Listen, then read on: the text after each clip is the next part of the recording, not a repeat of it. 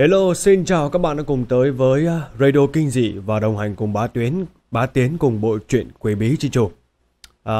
Đang trong những ngày dịch dã, mong rằng mọi người, nếu như ở khu vực của các bạn mà có phải bị cách ly thì chúng ta hãy cùng nghe chuyện để xả stress nha. Chỗ của mình thì ở Hà Nội cũng đang bị chỉ thị 16 cách ly rồi, không được ra ngoài. Rất là buồn, nhưng mà đây cũng là một cái cơ hội để cho mình có thể đọc truyện nhiều hơn, gửi tới mọi người. Mặc dù bây giờ cái máy tính của mình đang bị hỏng, mình đang phải cố gắng để sử dụng một cái máy tính phụ, nhưng mà làm việc thì rất là khó chịu. Cố gắng ra chuyện đầy đủ cho anh em. Chương 1214, Sư tử vô thọ. Cuối cùng thì Golden Ray đứng bên cạnh lá thư. Ông cúi người giơ tay phải, ngón tay hơi run rẩy, cầm lấy mép của tờ giấy, nhặt nó lên. Lần này thì Dorian cực kỳ cẩn thận, đọc lại từng từ từng chữ một, lúc thì như hiểu ra, lúc lại mê man, khi thì nghi hoặc, khi thì đau đớn. Bức thư mà Phil gửi cũng không tính là dài, ông chỉ cần đọc 3 phút là đọc được 2 lần rồi.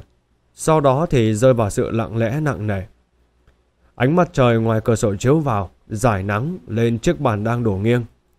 Môi của Golden Ray bỗng mấp máy, nhưng mà cuối cùng không phát ra âm thanh gì cả. Ông dùng ngón cái và ngón trỏ tay phải chà lên tờ giấy với tốc độ nhanh, khiến cho lá thư dấy lên ngọn lửa đỏ thẫm. Làm xong việc này thì Dorian thu dọn đồ đạc, ngụy trang, rời khỏi căn nhà đang thuê, dùng thân phận đã chuẩn bị từ trước để đi đến một nơi khác. Đợi đến khi sắp xếp xong, ông mới ngồi xuống cạnh bàn, nhìn vật trang trí bằng đồng thau, không biết suy nghĩ gì. Khi ánh mặt trời ngày càng nhạt đi, ngày càng lưa thưa, mí mắt của Dorian giật giật, thong thả thở dài. Ông mở giấy viết thư, cầm bút máy, vừa suy tư vừa viết.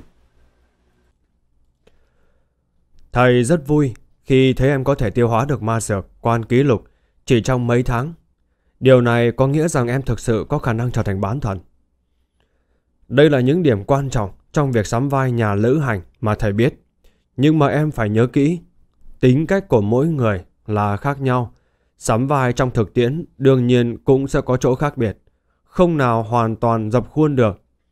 Điều này không chứng tỏ rằng quan điểm quan trọng trong việc sắm vai của người khác có sai sót, mà là chúng có lẽ sẽ khiến trong lòng của em xuất hiện sự xung đột rất lớn, ảnh hưởng đến trạng thái tinh thần của em.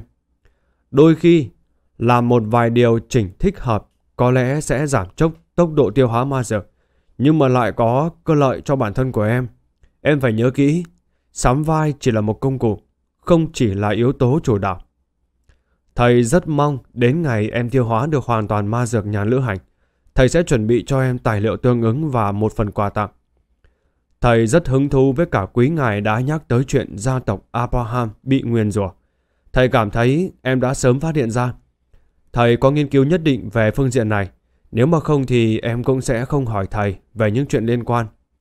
Thầy hy vọng em có thể tiến thêm một bước trong việc tìm hiểu.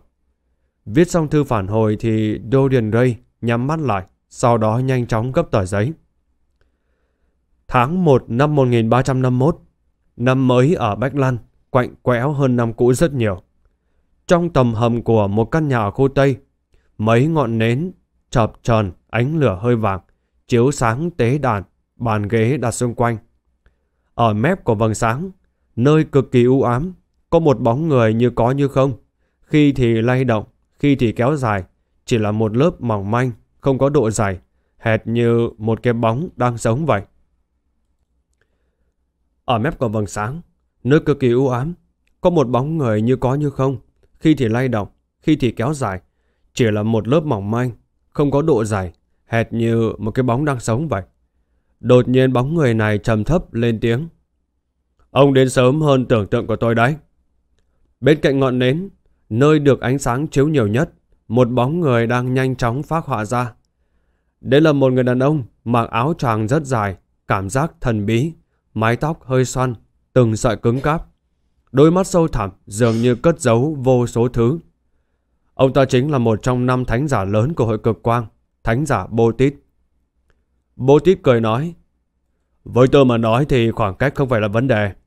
Ông ta kéo một chiếc ghế dựa ngồi xuống, nói với cả bóng đen dài mảnh kia. Việc điều tra xong hết chưa? Có phát hiện gì bất thường không? Bóng đen gần như hóa bóng tối kia trầm thấp đáp lại. Không vấn đề gì cả. Thật sao? Botit hơi nghi ngờ theo bản năng. Kesma, đây không phải là cái bẫy đấy chứ? U thánh giả Kesma của hội cực quang thong thả lắc đầu. Mục tiêu cực kỳ cẩn thận, tuyệt đối không phải là cố ý để lộ ra. Nếu không phải cô ta cần mua vật nguyền rủa của oán linh cổ đại, thì chúng ta căn bản không thể nhận ra cô ta có khả năng liên hệ với cả gia tộc Abraham. Thánh giả Botit như suy tư rồi nói. Vật nguyền rủa của oán linh xa xưa, đây là một trong những tài liệu chính của quan ký lục. Tôi nhớ gia tộc Abraham quả thật thừa nhiều não của Asman. À không muốn trực tiếp cung cấp đặc tính phi phạm của quan ký lục, mong muốn là một vài thử thách. Quả thật là phong cách của đám Abraham. Đơn giản mà nói thì chính là không đủ tin tưởng nhau thôi. U ám thánh giả Kesma không phụ họa lời của Botit, lên tiếng như tự nói. Cho dù cô ta mua được tài liệu chính của ma dược quan ký lục, chúng ta vốn cũng không phát hiện ra vấn đề gì. Dù sao thì cũng không phải tín đồ đều biết về tri thức thần bí học tương ứng. Nhưng mà cô ta còn đề cập đến một vài vấn đề liên quan đến học đồ Abraham. Cho dù cô ta mua được tài liệu chính của ma dược quan ký lục, thì chúng ta vốn cũng không phát hiện ra vấn đề gì. Dù sao thì cũng không phải mỗi tín đồ đều biết về tri thức thần bí học tương ứng. Nhưng mà cô ta còn đề cập tới một vấn đề liên quan đến học đồ và Abraham. Trên phương diện này thì cô ta rất cẩn thận, giới thiệu người phi phạm mua tài liệu và giới người phi phạm có vấn đề không phải là một. Chuyện khác nhau sẽ xử lý trong giới khác nhau. Hơn nữa, đôi khi cô ta sẽ thuê những người tham dự buổi tụ hội khác để xuất yêu cầu giúp mình trước. Nếu không phải trong mấy giới đó có người của chúng ta, cuối cùng thì tập hợp tin tức lại, thì chúng ta cũng sẽ không chú ý tới cô ta. Thánh giả Botit khẽ gật đầu lại hỏi. Vì sao không trực tiếp ra tay, còn muốn gọi tôi đến đây? Bóng đen kia chuyển động trong bóng tối, đáp lại bằng giọng trầm thấp. Thế cục ở Bách Lân ngày càng rối rắm. Tiểu đội kẻ gác đêm, kẻ trừng phạt, quả tim máy móc dọn dẹp hết vòng nọ đến vòng kia. Chúng tôi thực sự bị theo dõi rất sát sao. Nếu để tôi xử lý chuyện này, không xảy ra vấn đề ngoài ý muốn còn may. Một khi xảy ra thì tôi lại không chăn thả một vị bí pháp sư, chưa chắc đã kịp trốn thoát.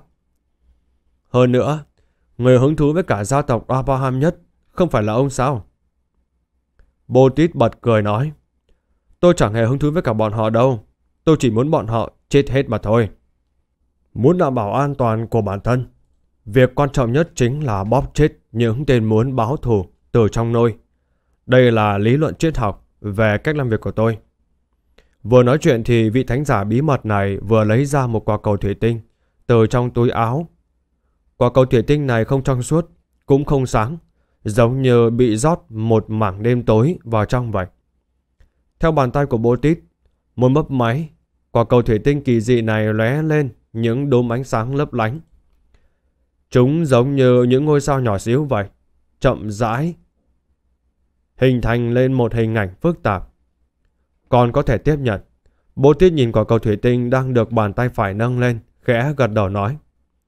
Sau đó ông ta nhìn bóng ma kia. Nói cho tôi biết tin tức cụ thể hơn đi. Đến khi nắm được đêm nay sẽ có một buổi tụ hội người phi phạm trong giới nào đấy, mục tiêu có khả năng xuất hiện. Thánh giả bí mật Botit đứng dậy, nói với cả u ám thánh giả Kesma. Tôi phải chuẩn bị một chút trước. Vừa dứt lời thì ông ta xòe lòng bàn tay ra, khẽ nâng lên. Sau đó thì 5 ngón tay khép lại. Khu vực của ông ta đang đứng bỗng vặn vẹo rồi biến mất. Nơi vốn đặt nến, ánh lửa, bàn tròn và ghế dựa cũng biến mất, chỉ còn lại nền gạch và trần nhà. Qua một hồi thì bóng đen ở trong đó chuyển động, tất cả quay về như cũ. Thánh giả bí mật Botit so với vừa rồi thì không có gì khác, nhưng mà đó bóng dáng u ám thánh giả Kesma lại bất tri bất giác từ bóng đêm phân tách ra. Hắn nhìn về phía của Botit trầm giọng nói. Độ thận trọng của ông còn vượt qua cả giới hạn cần thiết. Nhưng mà đây không phải là chuyện xấu. Tôi hy vọng có thể giải quyết được việc này trước khi bị người khác phát hiện ra. Bô Tít mỉm cười đáp lại. Anh cũng có thể đi theo đi. Trốn trong bóng đêm để viện trợ cho tôi, không trực tiếp ra mặt. Một khi phát hiện ra bất thường thì lập tức rời đi. Được. Thánh giả u ám Kesma chậm rãi rời khỏi bóng đêm. Hắn nhìn thì có vẻ rất trẻ, ngũ quan rất xuất sắc, nhưng mà trên mặt lại giống như bị bao phủ một lớp màu u ám như có như không. Sau khi Bô Tít gần tới, bên tai Kesma mơ hồ vang lên tiếng nhai nuốt hư ảo, không biết bắt nguồn từ đâu. Tiếng cắn gặm, tiếng tiêu hóa, cảm nhận được sự ác ý và đói khát không thể che giấu được. Điều này thì khiến cho một bán thần như hắn cũng phải dùng mình một cái. Ánh mắt của vị u ám thánh giả ngày càng ngưng lại một giây, kinh ngạc vừa hoảng hốt nhìn về phía gương mặt của Bô Tít. Bô Tít cong khóe miệng để lộ ra một nụ cười khá tàn nhẫn. Vài giây sau thì họ đã dùng tro hòa vào bóng đêm, lần lượt rời khỏi căn nhà này. Trong một nơi giáp ranh giữa khu vực cầu Bách Lăn và khu Đông, trong một nhà trọ lâu năm không được tu sửa, trong mấy căn phòng thông nhau dưới tầng 1 của một khách sạn giá rẻ, Bô Tít từ linh giới đi ra. Buổi tụ hội của người phi phàm kia 2-3 tiếng đồng hồ nữa mới tiến hành, vẫn chưa có ai đến đây cả.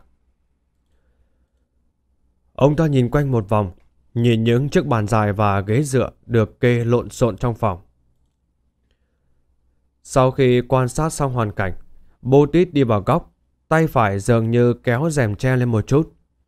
Khu vực này thì lập tức bị bóng đen bao phủ, xuất hiện vặn vẹo, tiếp đó là biến mất, không thấy đâu. Bởi vì vốn không có bất cứ thứ gì, không tồn tại ký hiệu phân biệt về mặt khách quan, cho nên không ai phát hiện ra nơi này đã mất đi thứ gì. Không tồn tại ký hiệu phân biệt về mặt khách quan, cho nên không có ai phát hiện ra nơi này đã mất đi một mảng không gian. Chỉ cảm thấy khoảng cách giữa bức tường và bản thân dường như gần hơn một chút. Nhưng mà nhìn kỹ thì thấy tất cả đều bình thường. Đây là che giấu không gian của bí pháp sư. Họ có thể sử dụng năng lực này khiến một nơi phân tách thành hai nơi, che giấu đi một phần trong đó, phải thông qua cánh cửa riêng mới có thể tiến vào. Lúc này thì trong khu vực bị tách ra và che giấu, có căn phòng bình thường, nền gạch, trần nhà, một con gián hốt hoảng bò qua. Con gián này chạy tới đường phân tách, lập tức bị bóng tối không nhìn thấy tận cùng chặn lại.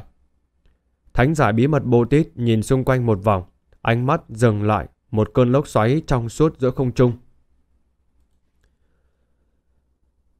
Đây là cánh cửa. Tất cả không gian đều bị che giấu, đều sẽ có một cánh cửa. Bô Tít ngẫm nghĩ, đưa tay vào trong túi áo của mình, lấy ra một chiếc gương, khảm nó lên vị trí cánh cửa. Mặt gương này hơi vặn vẹo một chút, nhanh chóng chiếu ra cảnh tượng bên ngoài. Bàn dài và ghế dựa bày lộn xộn, không có bóng người nào cả.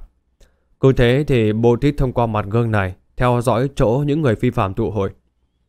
Trong đó thì có một người đội mũ trùm theo thói quen lựa chọn góc gần cửa sổ, lấy ra một quyển bút ký bằng bàn tay, có vỏ màu xanh đồng, tùy ý lật vài tờ, dường như đang ôn lại những vấn đề trong tâm mà lát nữa sẽ hỏi, hoặc là kiểm tra xem sự chuẩn bị của mình đã đủ chưa. Phía sau của cô ta thì có một chiếc gương bình thường khảm trên tường. Chương 1215, cấp linh hồn. Trong khu vực bị che giấu, thánh giả Bô Tít hơi nhắm mắt lại, đã nhận ra bút ký lữ hành Lemano. Điều này thì khiến cho ông ta không hề nghi ngờ gì về những tin tức mà vị thánh giả u ám Kesma cung cấp. Ông ta biết bản bút ký này, biết đây là một món vật phẩm thần kỳ mà gia tộc Abraham cực kỳ xem trọng, thuộc loại mạnh nhất dưới danh sách cao. Hơn nữa ảnh hưởng xấu ít đến mức có thể coi như là không có. Lúc ta còn ở danh sách chung, đã khao khát quyển bút ký này đến nhường nào. Kết quả đám Abraham đề phòng ta, hoàn toàn không để ý đến nhu cầu của ta. Giờ nhận được bài học rồi chứ. Cô gái này hẳn không phải là hậu duệ của gia tộc Abraham. Nếu không thì sẽ không đi tìm kiếm vật nguyền rủa của oán linh xa xưa khắp nơi như vậy. Bô Tít thầm nói vài câu trong lòng, vẻ mặt dần trở nên nghiêm túc, nhưng mà lại mang theo phần tàn nhẫn và nóng nảy. Quan sát thêm một hồi, ông ta cẩn thận thò tay vào trong túi áo choàng màu đen. Trong chiếc túi ngầm dường như cất giấu một khoảng không gian lớn. Thánh giả Bô Tít lại từ bên trong lôi ra một chiếc hộp trang sức 3 tầng. Hộp trang sức này thì có kiểu dáng không nhỏ, dùng một tay cầm có chút khó khăn, màu sắc đen bạc, bên ngoài thì chạm rỗng hoa văn, trang trí tinh xảo, khảm hồng ngọc, ngọc lục bảo, ngọc bích và kim cương, trông vừa đẹp vừa sang trọng. Lúc cầm hộp trang sức này trong tay, vẻ mặt của Bô Tít hiện ra vài phần hoảng sợ, giống như đang đối diện với cả vực sâu, hoặc lắng nghe lời vô nghĩa của tà thần. Buổi tụ hội được tiến hành bình thường. Phil cất bút ký lữ hành lên Mano đi, tập trung tư tưởng lắng nghe những người tham dự khác nói, dường như đang tìm kiếm đáp án nào đó vậy. Trong quá trình này, thỉnh thoảng thì cô sẽ đưa ra câu hỏi, dùng đồng bảng vàng, tài liệu linh tính làm thù lao, nhưng mà vẫn chưa nhận được câu trả lời hữu ích.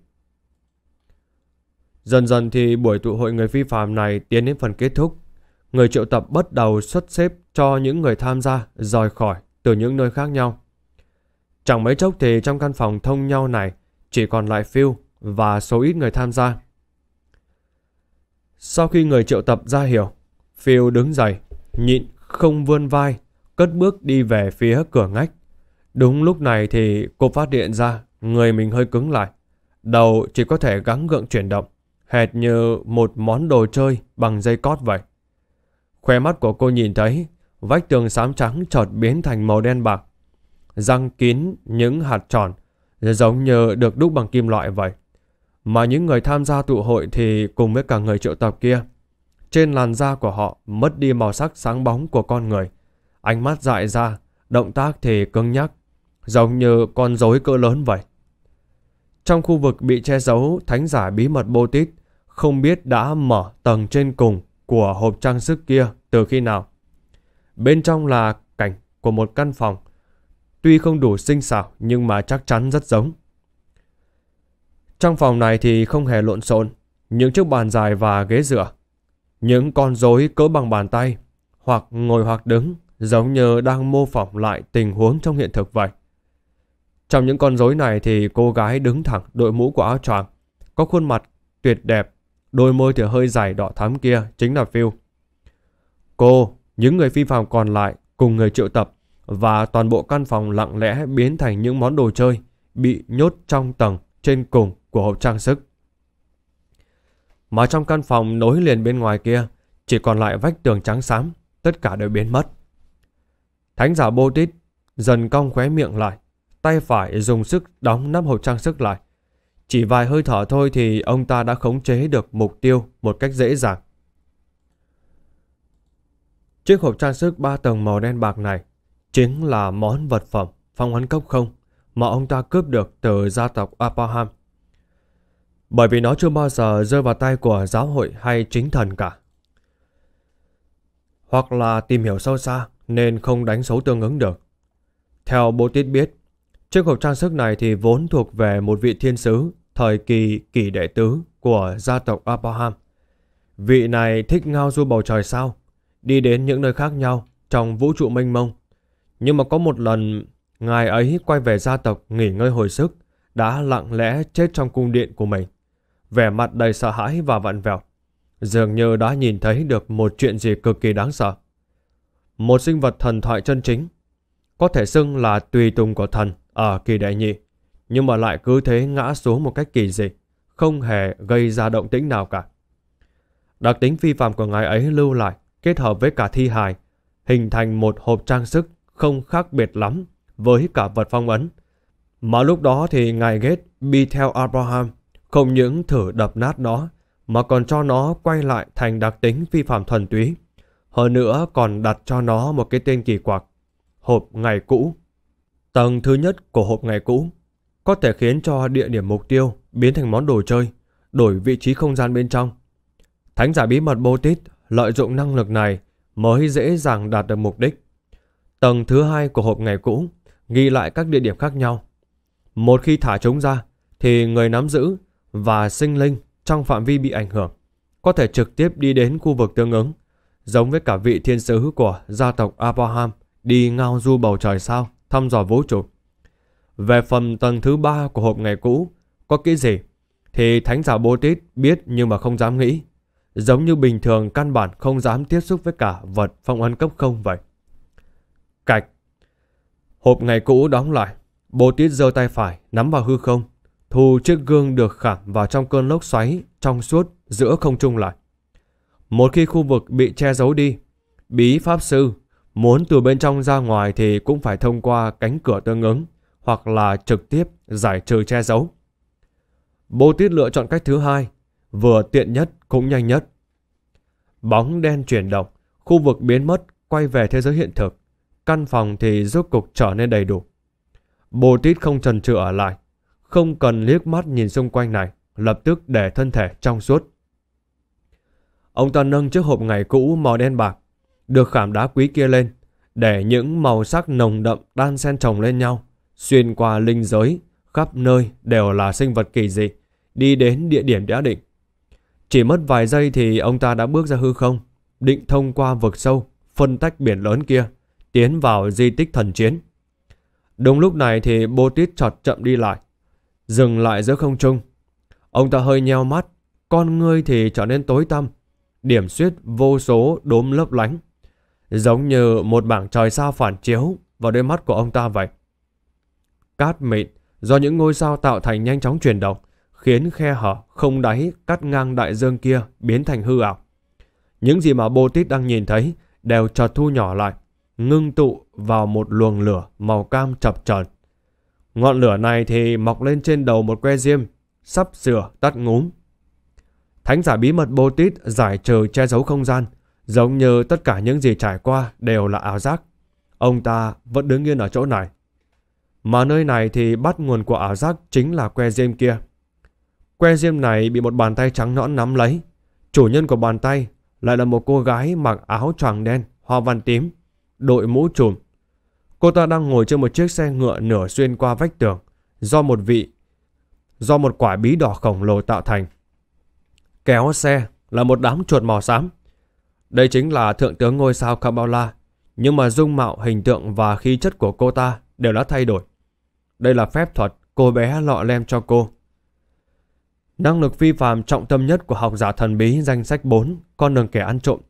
Con đường kẻ nhìn trộm bí mật là thần bí tái hiện, thể hiện đầy đủ câu nói, tri thức là sức mạnh.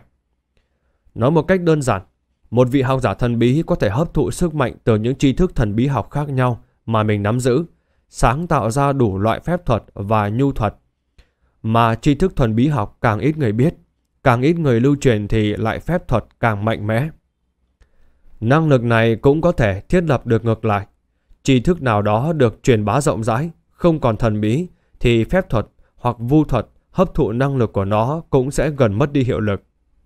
Kabbalah thì không biết vì sao nữ vương có thể sáng tạo ra đủ loại phép thuật kỳ diệu, huyền ảo từ trong những câu chuyện cổ tích riêng mà đại đế Russell kể cho cô nghe. Nhưng mà việc này không cản trở cô học theo và ứng dụng. Dù sao thì cô cũng từng nghe được câu chuyện cổ tích này từ nữ vương thần bí rồi. Phép thuật mà cô dùng để tạm thời biến thân, ngụy trang thành bản thân, có tên là cô bé lọ lem. Phép thuật khiến cho thánh giả Bô Tít rơi vào ảo giác là cô bé bán diêm, dùng nó để cản trở đối phương, truyền tống rời đi, tạo ra cơ hội cho trận chiến kế tiếp. Đúng lúc Bô Tít vừa thoát khỏi ảo giác thì cô bé lọ lem ngồi trên xe ngựa bí đỏ đặt chân xuống đất, mở rộng hai tay, để sau lưng hiện ra một giá chữ thập rất lớn. Mà Kabbalah thì giống như đang đeo vật hư ảo này trên lưng vậy. Trong căn phòng trống trải, từng ngọn nến lóe lên, chiếu sáng một chiếc bàn dài đặt đầy máu thịt. Xung quanh bàn dài có 3 bóng người cực kỳ mơ hồ, đang cầm lấy chỗ máu thịt kia, không ngừng cắn nuốt. Dường như nhận ra điều gì đó, 3 bóng người này đồng thời quay đầu, nhìn về phía của Bô Tít. Cái nhìn kia khiến vị thánh giả bí mật này đột nhiên tim đập mạnh, cảm thấy một nỗi lạnh lẽo từ sâu trong linh hồn đang lan ra khắp người. Ông ta lập tức nghe thấy tiếng cắn nuốt, tiếng nhai gặm và tiếng tiêu hóa hư ảo, cảm nhận sự đói khát và ác ý không thể che giấu.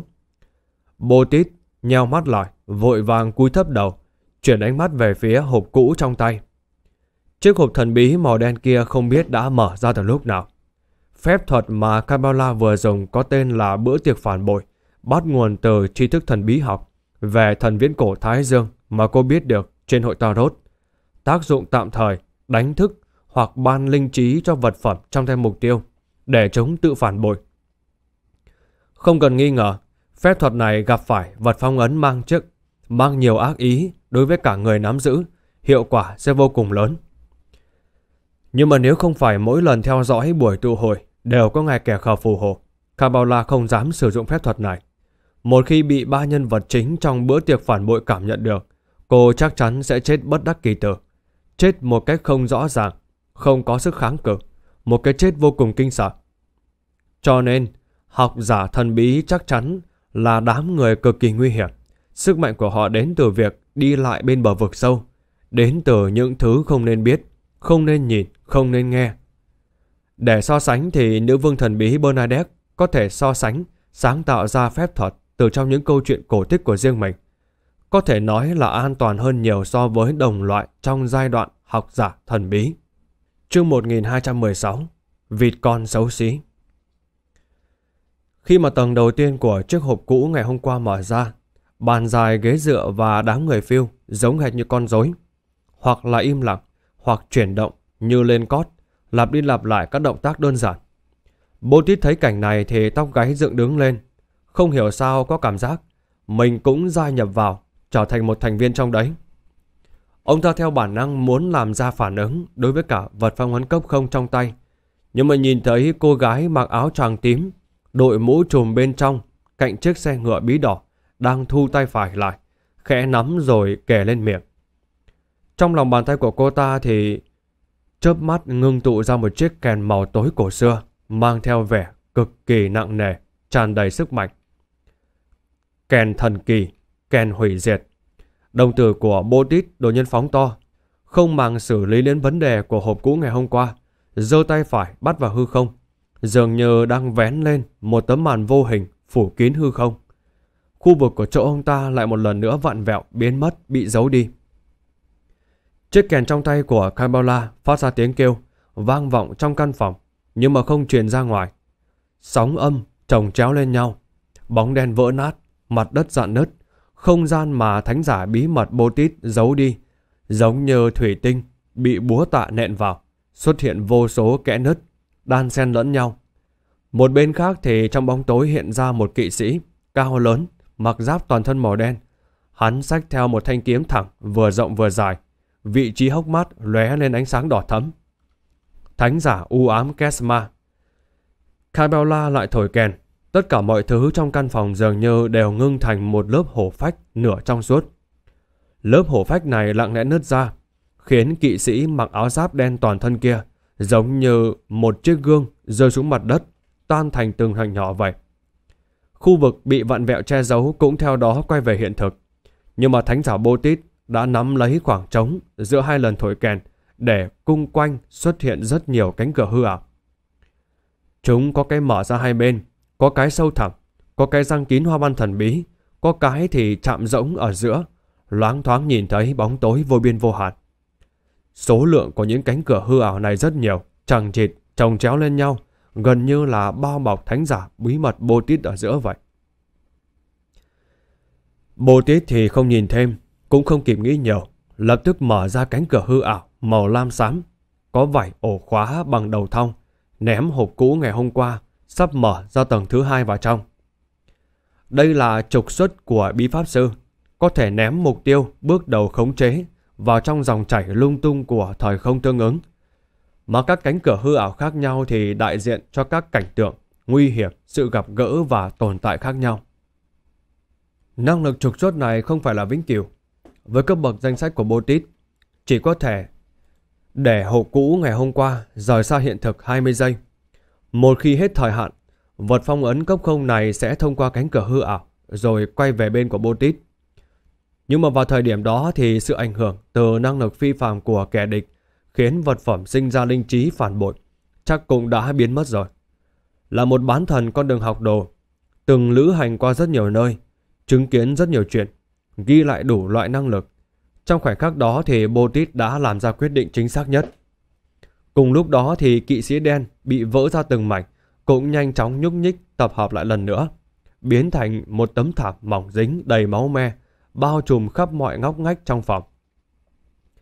Là một tà giáo chỉ có thể sinh tồn trong bóng tối hiện thực, mặc dù hội cờ quang có rất nhiều kẻ điên, nhưng mà vẫn theo thói quen thực hiện vài biện pháp che giấu sự hành tung, tránh việc mục đích chưa hoàn thành đã dẫn đến thế lực chính phủ tới. Đương nhiên, chỉ cần sự tình đi đến cuối thôi, bọn họ chắc chắn sẽ đàng hoàng tuyên bố về sự tồn tại của bản thân. Mặt khác, thánh giả u ám Kesma làm vậy cũng hy vọng có thể ngăn trở được kẻ địch có khả năng tồn tại ở một mức độ nào đấy, che giấu sự giúp đỡ từ bên ngoài, phân tách chiến trường. Khi nền nhà, vách tường và trần nhà đều mọc ra một lớp máu thịt, một cái bóng đen vặn vẹo giãy giụa trong góc. Đây là một linh hồn mà thánh giả u ám Kesma chăn thả. Nó là Vu Vương danh sách 4 con đường ánh trăng, quỷ hút máu hùng mạnh ở vùng đất bị thần vứt bỏ. Nếu đối tượng chăn thả của người chăn cừu ở cấp bậc bán thần thì có thể trực tiếp thả ra ngoài vì linh thể kiên cố. Nhưng mà mỗi lần thì chỉ có thể thả một đối tượng, trừ phi người chăn cừu tương ứng trở thành tam thủ thánh đường. Nắm lấy cơ hội, chiếc kèn trong tay vị bán thần bên cạnh xe con ngựa bí đỏ kia đang dần tiêu tán. Cái bóng của Vu Vương vặn vẹo chập chờn, giơ tay móc ra một con mắt hư ảo, con mắt đỏ tươi. Con mắt này tỏa ra ánh sáng đỏ rực trong vắt, lập tức chiếu sáng toàn bộ căn phòng, giống như ánh trăng đỏ vừa buông xuống đây vậy. Trong đồng tử của nó phản chiếu ra hình ảnh cô gái mặc áo choàng đen, hoa văn tím, đội mũ trùm màu tối kia. Sau đó thì cái bóng của Vu Vương giơ con mắt của mình lên, để ánh trăng đỏ rực bị bóng tối nuốt chửng. Bốn phía Kabbalah theo đó trở nên âm trầm, bóng tối ngưng tụ lại, trói chặt cô ở một chỗ, khiến cảnh tượng nơi đó như bị cố định lại vậy. Thấy cảnh tượng này thì thánh giả bí mật Botit bước tới, chớp mắt đã phát hiện ra phía sau kẻ địch. Thoáng hiện nối tiếp thoáng hiện liền với cả thoáng hiện. Xung quanh Kabbalah, bóng dáng của Botit mặc áo choàng dài màu đen xuất hiện khá là khoảng 8 cái. Không phải ông ta tạo ra phân thân, mà là thoáng hiện quá nhanh, tạo ra tàn ảnh, nên vẫn còn lưu lại. Trong chớp mắt chưa thể biến mất. 8 Botit này, có người phóng ra tia chớp gió bão, có người thì ngưng tụ ra một thanh giáo dài rực cháy, có người thì mặc áo giáp đen toàn thân, cầm thanh kiếm lớn thâm trầm chém ra như thể cắt nát tất cả vậy. Bóng người khác, năng lực khác nhau, hoặc tấn công, hoặc khống chế, mục tiêu đều là Kabbalah. Gần như không có khoảng cách, bóng dáng của Botit lại thoáng hiện ở khắp các ngăn ngách, nhanh chóng trở về trong suốt, sắp biến mất. Ông ta không có suy nghĩ phải đánh chết kẻ địch, bởi vì nơi này là Bách Lăn, bởi vì động tĩnh của trận chiến bọn họ chẳng mấy chốc sẽ không áp chế được nữa, lan ra bên ngoài. Đến lúc đó thì chưa biết chừng sẽ có thiên sứ chinh phục giáng xuống đây. Sở dĩ ông ta phản công trước rồi mới truyền tống rời đi là bởi vì muốn cản kẻ địch lại, không để cô quấy nhiễu việc chạy trốn của mình và thánh giả u ám Kesma. Đây là một cách sách lược cực kỳ hợp lý. Nhưng vài giây trước thì trong một căn phòng tầng trên của nhà trọ cũ kỹ này, thẩm phán Húc đã thông qua âm thanh tâm linh của tiểu thư chính nghĩa biết rằng buổi tụ hội xảy ra bất trắc. Tuy cô lo lắng, nôn nóng nhưng mà không hề hoảng loạn, dựa theo kế hoạch đã định, trực tiếp nhảy khỏi cửa sổ, giữa không trung xoay người, chỉ ngón tay về khu vực mục tiêu nói: nơi này cấm truyền tống. Làm xong việc thì cô lập tức kéo giãn khoảng cách với căn nhà trọ, tránh cho bán thần phe mình bị phân tâm. Có sự quấy nhiễu như vậy thì thánh giả bí mật Botit không thể nào thuận lợi tiến vào linh giới được. Trước mắt của ông ta dường như xuất hiện một cánh cổng đầy vết rỉ sét, vô cùng nặng nề, chặn đứng đường đi.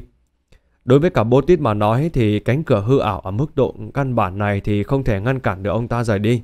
Chỉ cần điều chỉnh một chút là có thể mở cửa ra ngoài. Nhưng mà đúng lúc này thì bán thần mặc áo choàng đen hoa văn tím kia lại có sự biến đổi. Trong mắt của Kabbalah hiện lên những đốm sáng bạc trắng. Chúng nối liền với nhau giống như một con rắn bí mật vậy.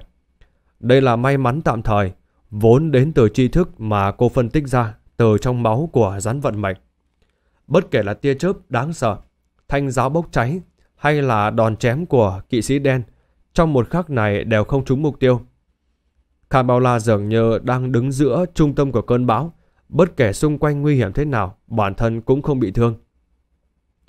Đòn tấn công, khống chế hoặc lướt qua người cô, hoặc bị đồng bạn triệt tiêu, không hề đạt được hiệu quả mong muốn, thậm chí còn giúp cô làm giảm sự trói buộc của bóng tối.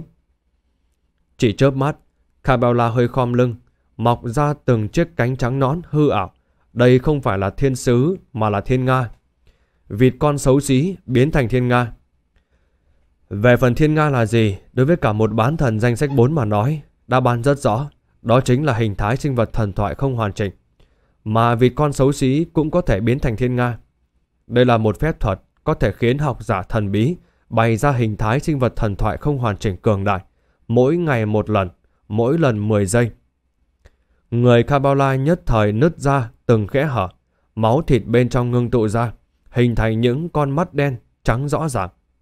Vô số con mắt lạnh lùng, vô tình nhìn lướt qua xung quanh, giống như đang cụ thể hóa ra lượng tri thức khổng lồ, dẫn đến bóng dáng chứa đựng chúng cũng hư hóa thành một quả cầu màu đen có chiều sâu hơn, trừu tượng hơn. Vừa nhìn thấy những con mắt chi chít này, thánh giả bí mật Botis và thánh giả u ám Kesma đều cảm thấy mê muội, tri thức trong đầu nổi lên như gió bão vậy. Lớp máu thịt bao bọc toàn bộ căn phòng này xuất hiện sự run rẩy khe khẽ, hoặc lách tách rơi xuống đất, hoặc nhúc nhích không có trật tự. Đúng lúc này thì một khí tức khó mà tưởng tượng nổi xuyên qua vách tường, tạo thành từ máu thịt, ùa vào trong tầng của một căn nhà trọ. Chỉ chớp mắt đã bao phủ mọi ngóc ngách trong phòng. Thánh giả bí mật Botis và thánh giả u ám Kesma đồng thời cả kinh, thân thể tâm linh và tinh thần đều ở trong trạng thái khó mà tự kiềm chế được. Đây là long uy, biến chất, đây là cướp đoạt tâm trí. Nhân cơ hội này thì quả cầu màu đen, cả người giăng kín kẽ hở, mọc đầy mắt kia lập tức ngưng tụ ra một thanh giáo dài trước mặt. Thanh giáo này thì có kiểu dáng xa xưa, trên mũi nhọn nhuộm những vệt máu đỏ thẫm. Nó tỏa ra cảm giác hủy diệt mãnh liệt và sự đẫm máu, giống như đã từng đả thương một sự tồn tại vĩ đại nào đấy vậy. Vù một tiếng, thanh giáo dài đáng sợ này bị ném ra ngoài, đâm thẳng đến chỗ của thánh giả bí mật Botis đang đứng bất động tại chỗ. Trong căn phòng này thì toàn bộ âm thanh đều biến mất, ngay cả long uy đang bao phủ khắp nơi cũng đột ngột biến mất. Chỉ còn lại mũ giáo có dính vệt máu và thân thể của Botis, cùng khoảng cách đang không ngừng thu hẹp lại giữa hai bên. Thanh giáo của Longinus. Chú thích: theo truyền thuyết của Kitô giáo thì lưỡi giáo Longinus là thanh giáo được một người lính có tên là Longinus sử dụng để hành quyết Chúa Giêsu khi Ngài bị đóng đinh trên thập tự giá. Dưới sự kích động của giáo hội Do Thái, họ chửi rủa ông, đồng thanh hét lớn rằng giết nó đi. Hết chú thích. Chương 1217: Gió bão tâm linh. Thanh giáo nhuộm máu này dường như từng xuất hiện trong thời đại xưa cũ, không thể quay ngược dòng hấp thụ toàn bộ cảm giác tồn tại trong căn phòng này, đâm thẳng vào người của thánh giả bí mật.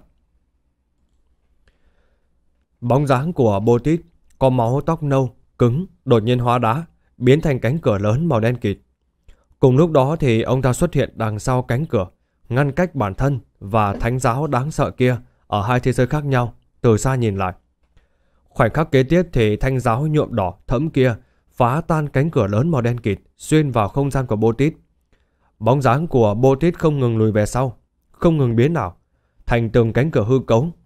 Chúng có cái thì do hai người đá gấp khúc tạo thành, có cái tồn tại một lỗ thủng bằng nắm tay bên khe cửa, có cái thì khảm đinh bạc, có cái răng kín hoa văn thần bí, tầng tầng lớp lớp chồng chất lên nhau, đếm không xuể.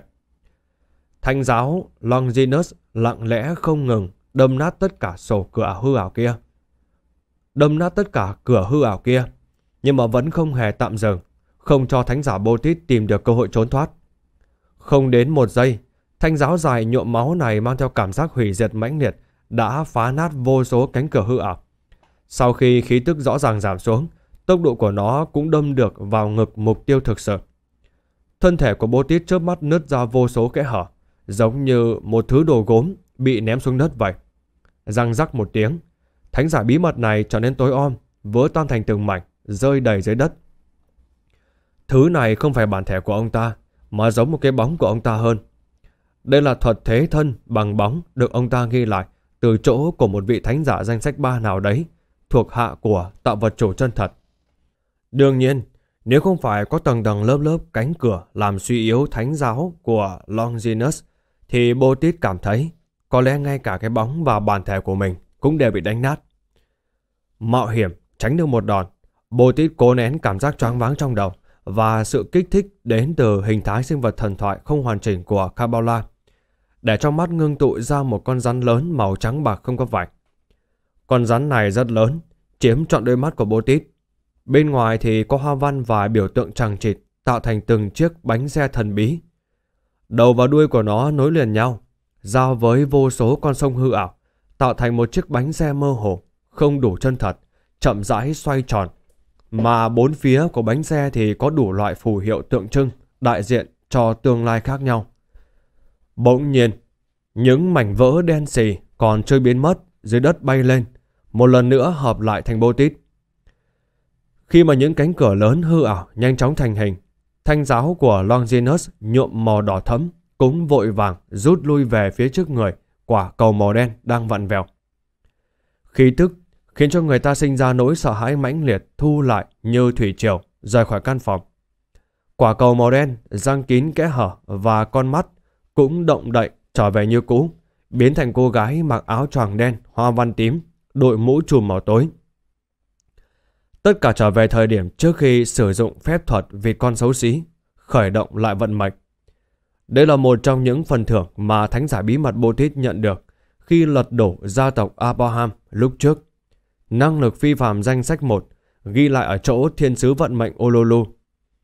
Đương nhiên, năng lực này chắc chắn kém hơn năng lực nguyên bản rất nhiều, chỉ có thể khởi động khoảng tầm 3 giây, chỉ có thể khởi động một căn phòng nối liền, thậm chí không thể ảnh hưởng đến toàn bộ tầng 1 của nhà trọ được. Khởi động lại vừa kết thúc, thánh giả u ám Kesma đã sớm chuẩn bị, lập tức tung ra hành động. Bóng đen vặn vẹo vốn có của bá tước huyết tộc bị hắn chăn thả, giơ hai tay ra, làm tư thế ôm trăng đỏ. Bóng tối xung quanh Kabbalah lại bắt đầu rục dịch, chớp mắt đã hình thành những sợi xích đen kịt, hư ảo nhưng mà chắc chắn, trói chặt cô vào một chỗ. Mà lớp máu thịt răng kín mặt đất, vách tường và trần nhà cũng điên cuồng tập hợp lại, biến thành một kỵ sĩ mặc áo giáp đen toàn thân, tay cầm thanh kiếm âm trầm, rất có sức ép. Trên khe hở mặt nạ của kỵ sĩ đen này lóe ra hai luồng sáng đỏ thẫm, lập tức nhìn chằm chằm vào cô gái đội mũ trùm bên cạnh xe ngựa bí ngẫu đỏ kia. Cái bóng dưới chân của Kabbalah đột nhiên sống lại, nắm lấy mắt cá của cô, từ từ trồi lên nhấn chìm cô xuống dòng nước kia. Kỵ sĩ đen, bóng đen thống trị. Sau đó thì kỵ sĩ khổng lồ đầu đội trần nhà giống như đến từ thần thoại truyền thuyết, đi từ từng bước một đến chỗ mục tiêu cách đó không xa, chém thanh kiếm vừa rộng vừa dài, nặng nề thâm trầm trong tay xuống. Bên kia thì một quyển sách hư ảo màu trắng bạc trong đôi mắt thánh giả Bô Tít nhanh chóng mở ra, dừng lại ở một trang nào đấy. Bô Tít giơ tay trái của mình ra, chộp vào xe ngựa bí đỏ cách mình 20-30 mét, chộp vào cô gái thần bí mặc áo choàng đen hoa văn tím kia. Cánh tay cô ta chợt dài ra, bên ngoài như có chất lỏng kỳ dị đen kịt dính dấp đang chảy quanh. Bên trong thứ chất lỏng này mọc ra đầu lâu nhợt nhạt, mọc ra con mắt có mạch máu rõ ràng, mọc ra đầu lưỡi mang theo răng nanh, mọc ra đủ thứ hình thù kỳ quái, khiến tất cả cảm giác tà quái cực đoan, điên cuồng nhanh chóng tỏa ra khắp nơi. Trong phòng thì mặt đất chớp mắt khô nứt, mấy con rắn vốn còn sống cứng đờ ngã lăn ra. Đây là một đòn tấn công, một loại trạng thái nào đó đến từ thần nghiệt Sia. Ngoài thành phố Bai Giam, sau khi thánh giả bí mật Bô Tít bị chiếc găng tay mồi lửa thu hút tới, dường như chỉ đứng ở ngoài xem, nhặt vật phẩm rồi trực tiếp bỏ đi. Nhưng mà trên thực tế lúc ấy, ông ta đang liều mạng ghi lại trạng thái và năng lực của sự tồn tại địa vị nào đấy. Sau nhiều lần thất bại, bởi vì được vận mệnh thường xuyên chiếu cố, cuối cùng ông ta cũng chiếm được thứ mình muốn. Đương nhiên, trong lần chiến đấu đó thì ông ta chỉ kịp ghi lại một năng lực này. Bên dưới cánh tay tà dị đen kịt kia, ý thức của Kabbalah cũng bị lây chút điên cuồng. Trong thời gian ngắn ngủi, không thể làm ra ứng phó hữu hiệu được. Hơn nữa, bị xiềng xích bóng tối và cái bóng của bản thân trói buộc, cô chỉ có thể đứng im bất động, trơ mắt nhìn thanh kiếm khổng lồ của thánh giả u ám Kasma chém tới, nhìn bàn tay trái của thánh giả bí mật Bô Tít chụp về phía mình. Đúng lúc này thì trong căn phòng bị vách tường máu thịt ngăn cách với cả bên ngoài, đột nhiên nổi lên một trận gió vô hình. Cơn gió này vừa xuất hiện đã trở nên dữ dội điên cuồng, quét về phía tâm linh của thánh giả bí mật và thánh giả u ám. Thầy thao túng gió bão tâm linh. Đối diện với cả sự ảnh hưởng tinh thần mang theo suy nghĩ ngổn ngang này, Bô Tít không những không kinh ngạc và hoảng loạn, hơn nữa khóe miệng còn nhếch lên để lộ ý cười. Là chốt mở của khởi động lại, ông ta đương nhiên nhớ bán thần ngồi xe ngựa bí đỏ còn có một đồng bạn cần cung cấp trợ giúp, đang trốn ở một nơi nào đó bên ngoài căn nhà trọ không được tu sửa. Sở dĩ ông ta vẫn đặt trọng tâm vào kẻ địch ở ngoài sáng là để dẫn dụ bán thần đang trốn kia ra. Trong khoảng trống giữa khởi động lại vận mệnh và trạng thái thần nghiệt, Bô Tít đã lặng lẽ làm một lượt thôi miên cho bản thân, để khi bản thân gặp phải cướp đoạt tâm trí hoặc bị dòng tin tức gột rửa, có thể tự nhiên phân hóa ra một phần lớn trùng ngôi sao gánh vác giúp, để lại một ít thao túng cơ thể, tập trung vào kẻ địch ẩn thân. Việc Long Nguy lúc trước trấn áp và không thể phát hiện ra được mục tiêu đã khiến Bô Tít tin rằng người đang trốn là một vị bán thần, con đường người quan sát. Trong lúc suy nghĩ tê liệt bế tắc, có vài luồng suy nghĩ rất nhanh chuyển động giúp Bô Tít bước đầu tìm ra được nơi bắt nguồn của cơn bão tâm linh này. Nhưng mà lúc này suy nghĩ đang quanh quẩn trong phần lớn trùng ngôi sao lại không giống dòng lũ tin tức không hề có ý nghĩa như ông ta tưởng tượng. Trong đầu của ông ta thì giống như có hàng ngàn hàng vạn câu nói đang vang lên trong một giây vậy. Dưới lòng đất của tòa pháo đài bỏ hoang trong rừng rậm Delary có một cánh cửa đồng xanh lớn. Nó phong ấn sự ô nhiễm đến từ lòng đất. Càng là danh sách cao đến gần thì càng bị ảnh hưởng. Bầu trời sao cực kỳ nguy hiểm, có sự theo dõi của một vị chưa rõ. Thiên sứ bóng tối bị nghi ngờ là nhân cách tiêu cực mà thần viễn cổ Thái Dương phân tách ra. Cái gì? Bô Tít ngẩn ra một chút. Chỉ cảm thấy những suy nghĩ này tuy nguy hiểm nhưng mà lại khiến người ta nhịn không được mà muốn tìm hiểu thêm. Chỉ giây lát ngẩn ra như vậy, kẻ địch của ông ta vốn tìm lại được một lần nữa biến mất, thoát khỏi phạm vi chú ý của ông ta. Mà bàn tay đang chộp về phía của vị bán thần cùng chiếc xe ngựa bí đỏ kia cũng xuất hiện sự chậm chạp. Thánh giả u ám Kesma cũng bị gió bão tâm linh ảnh hưởng đến, động tác cứng đờ một giây. Đợi đến khi họ hồi phục lại, Kabbalah đã há miệng ra, phun ra một hạt đậu. Hạt đậu này nhanh chóng sinh trưởng, hóa thành những cây dây leo xanh đậm thô to, nâng Kabbalah lên đưa ra ngoài cửa, giúp cô ta thoát khỏi gông xiềng bóng tối, có được sự tự do hành động nhất định. Đợi đến khi thanh kiếm nặng nề của thánh giả u ám và cánh tay đen kịt của thánh giả bí mật lần lượt chạm vào người cô, thì thứ bị vỡ ra chỉ là cái bóng, không hề đả thương được vị học giả thần bí này. Lúc này thì Kabbalah chính là bộ quần áo mới của hoàng đế, là thứ không hề tồn tại, đương nhiên cũng không thể bị thương. Giây tiếp theo, cơ thể của cô mặc áo choàng nền đen hoa văn tím, đội mũ màu tối chợt trở nên trong suốt, hóa thành một đống bong bóng. Những bong bóng này nhanh chóng tan ra, lần lượt vỡ tung, không hề để lại gì cả, mà những cây dây leo xanh thẫm mọc đến giữa không trung đột nhiên bốc lên ngọn lửa hừng hực, chiếu sáng khu phố xung quanh. Tất cả lấy lại sự yên tĩnh. Cuộc chiến đấu cấp bậc bán thần ngắn ngủi mà ác liệt vừa rồi dường như chưa từng xảy ra. Thánh giả bí mật Bô Tít và thánh giả u ám Kasma liếc nhìn lẫn nhau, không cảm thấy bất ngờ trước sự thay đổi này.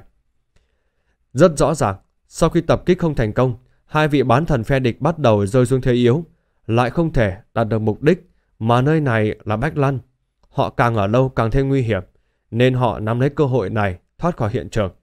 Mặt khác thì để quấy nhiễu truy vết, họ còn cố tình tạo ra một động tĩnh thật lớn để thu hút thế lực chính phủ đến đây. Về phần bản bút ký lữ hành lên Mano và người phi phàm con đường học đồ danh sách 7 hoặc danh sách 6 kia đều là con mồi có thể vứt bỏ. Thánh giả bí mật Bô Tít hơi gật đầu, lấy một quả cầu thủy tinh từ trong túi áo choàng đen ra, để nó nhuộm tia sáng, nhanh chóng vỡ vụn, hòa vào hư không. Ông ta đang đề phòng truy vết lĩnh vực thần bí học. Ông ta quả thực không dám ở lại thêm, định truyền tống rời khỏi đây, quay về tổng bộ của hội cực quang, sau đó tra khảo con mồi, biết rõ chân tướng rồi mới quyết định nên làm thế nào. Một giây sau thì bóng dáng của Bô Tít nhanh chóng trong suốt biến mất. Thánh giả u ám Casma lại chui vào bóng tối, nhanh chóng đi xa. Ven đường thì không ngừng xóa bỏ dấu vết.